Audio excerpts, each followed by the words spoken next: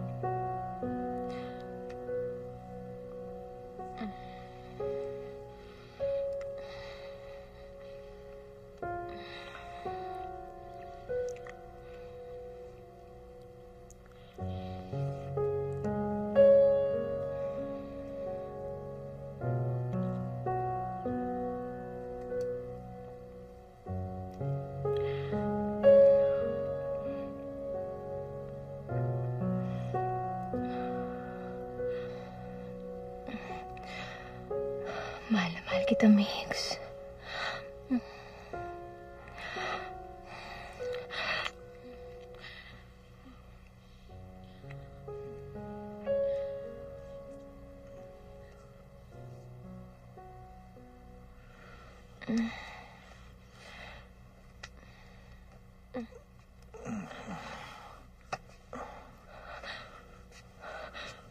Mix?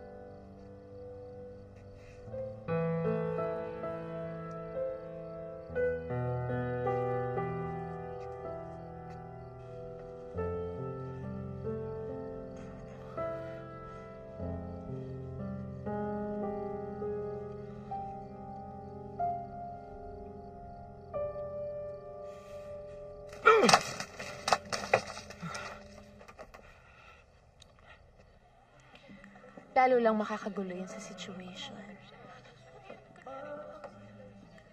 He's so confused right now. Ang alam niya, ikaw ang girlfriend niya. And he needs you, Bella. Ara, natatakot ako.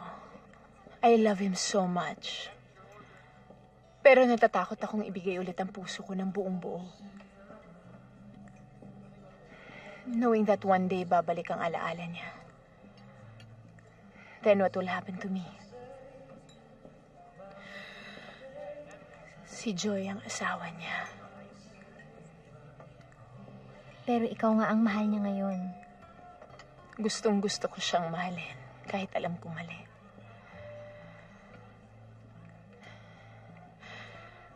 Pero mahirap masaktan. Ara, I don't want my heart to be broken twice by the same man. All I'm saying is, just try to think of what's best for Kuya. I'll see you tomorrow at our house, okay? Ay nako, your mommy was a favorite of our HE teacher. Only because she could prepare so many unique things. Like pudding, pakbet. Iba talaga ang appeal. Well, Color, the arrangement, and even the garnishings. well, that's Mom for you. She was actually just awarded Best Pinoy Restaurant in Toronto. That was a week before I came back here. Proud na proud nga ang Daddy sa kanya eh. Kasi we're about to open up our 5th restaurant in Canada. Wow, kaya pala nakahammer yung dad mo nung nakita ko sa Toronto. Ara, anong ginagawa mo dyan? Dad, sorry, I have to finish this. Work to eh. Meron akong isa-stage na exhibit for my client next week.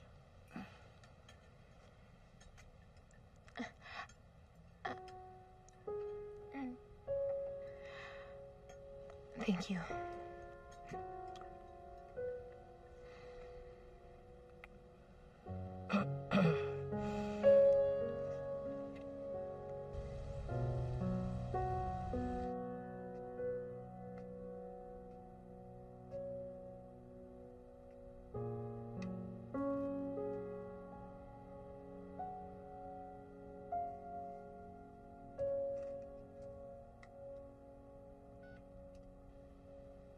Hello? Hello, ate. Kamusta ka? Pupunta ako mamaya sa bahay niya ni Kuya Migs, ha? Hello?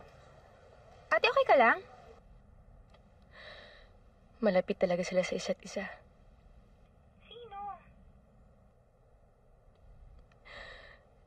Si Migs at saka si Bella.